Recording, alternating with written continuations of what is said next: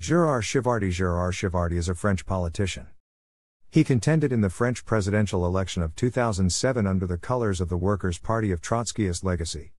He came last in the first round of balloting on 22nd of April, obtaining 0.34% of the popular vote. Schivardi was born in 1950 in Narbonne. He is married and a father of two. Schivardi has been a master craftsman mason since 1970, and is still in activity as of 2007. From 1973 to 1988, he was president of the Syndicate of the Masons of Aude. In 1975 he joined the Socialist Party.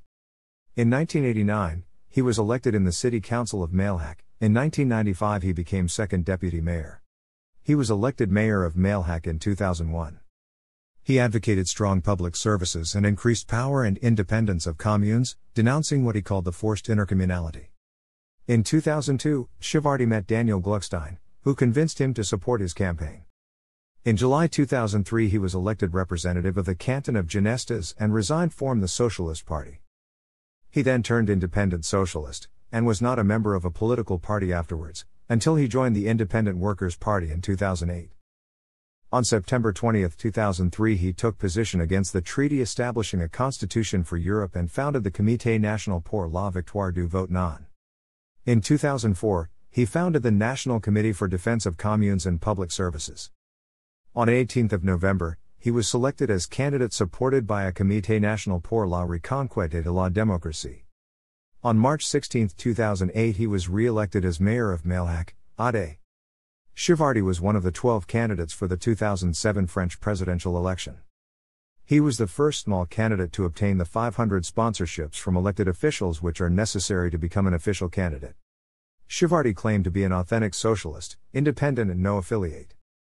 He attempted to run as the mayor's candidate, but was barred from doing so after the Prime Association of French Mayors, the Association des Maires de France, obtained an injunction against Schivardi.